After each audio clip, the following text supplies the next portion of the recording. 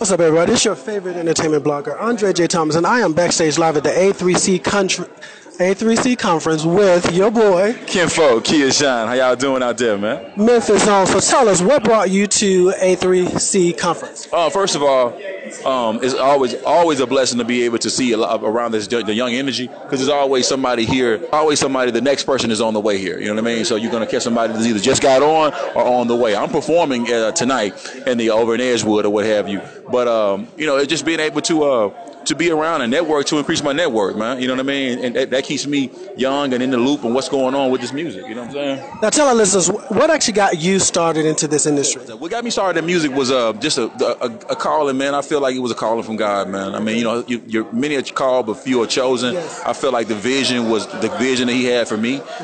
There was something about music that drew me to it. Yes. How I was going to be used in it, I wasn't really sure, but I was able to just take those steps. And you take 2 steps towards your purpose, man. Your purpose is take 5 steps towards you. Yes. So that's pretty much what I started to do.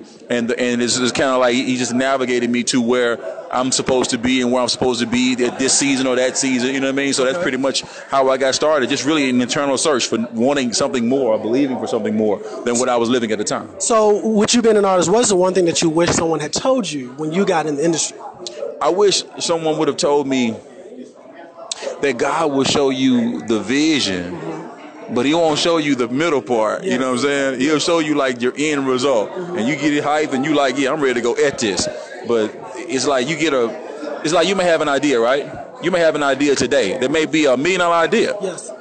But it may not be in season for that idea until 3 years from now. Yes. But but sometimes you can be so hyped on the idea or the feeling, and you see it inside you so bad, but you gotta be patient. Yes. Somebody would have told me, man, you got it, but just be patient. You're right. Work through it, and then your time gonna come in your season, because everybody have a season. So that's something someone would have told me, because it would stop me from being so much worried. You know what I'm saying? Okay, so then just some final thoughts. What encouraging words would you give someone who's kind of like you said, they're in the middle and they just don't think it's gonna happen? Well, I would say, man, first of all, be encouraged. You know what I'm saying? Through prayer, through prayer, like anything is possible. Because music is such a spiritual favorite thing, man. You know what I mean? So for me, I know that it's God said all promotions comes from Him. Yes. So at the end of the day, He promote one, He put down another one.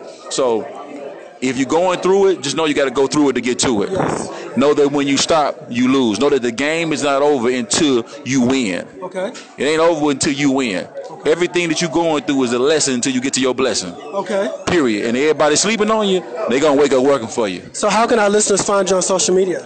I have a new project that I'm working with, a new artist. Her name is Tomboy. We got a group thing together. So you can look me up at tomboykinfolk.com. TUMBOIIKINFOLK.com. Now you guys heard it live from Kinfolk Kia Shine. Don't go anywhere. We have more of my favorite broadcast, The Joe Lockett Show on Superstation 101.1 WYDE.